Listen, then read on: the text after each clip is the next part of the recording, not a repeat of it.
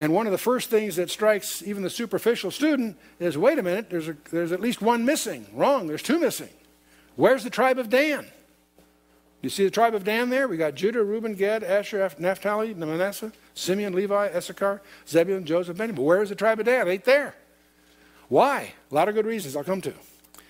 But let me show you something else before we're through. There's another tribe missing. Where is the tribe of Ephraim?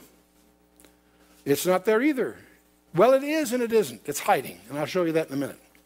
First of all, why not Dan? Why isn't Dan here? Well, first of all, you may recall Jacob in his famous prophecies over all 12 tribes in Genesis 49. When he gets to Dan, he speaks of him as a serpent. And that causes the tribe of Dan to take on a symbol.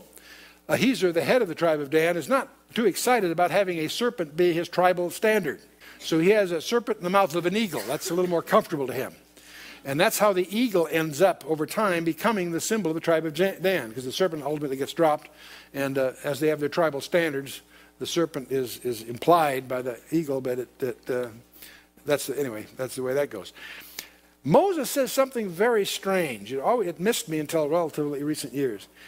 In Moses' prophecy in Deuteronomy 33, he also prophesies over each of the tribes. And when he gets to Dan, he says, Dan will leap from Bashan. It didn't strike me before because I didn't realize that when Moses' day, that was before Joshua. That was before the land was allocated. And the land was allocated where Dan was down by Benjamin, between Benjamin and the ocean. Couldn't handle it. Dan, of his own accord, goes up north, finds a village called Laish that they take over, and that's where they move to, which is up in the Golan.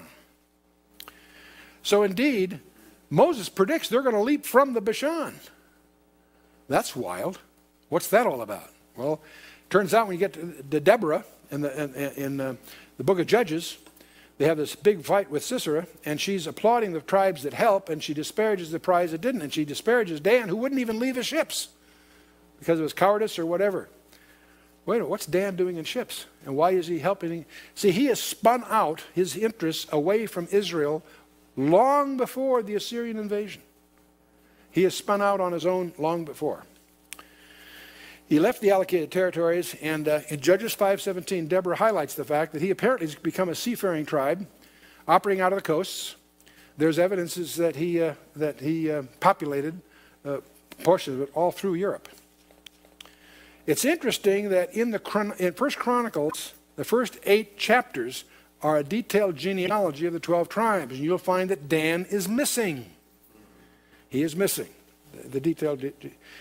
You also discover, it's no surprise, that he's not protected or sealed in the tribulation, which is why we're getting into this here. Why is he not sealed? It's as if, by the way, if you go through the Bible, you'll discover it's almost as if the Holy Spirit has a grudge against Dan from the beginning. All the way through the Scripture, he seems to get the worst of the prophecies, the worst position in the chronologies and so on. He's the tribe through which idolatry entered the land. And that's, of course, detailed in Leviticus 24 and Judges 18 and elsewhere. His tribe was a leader in apostasy under Rehoboam in 1 Kings 12. When Jeroboam is rebelling against Rehoboam, Dan is part of the apostasy. He's way up north. In fact, he's one of the sites of the golden calf. Jeroboam puts a golden calf there.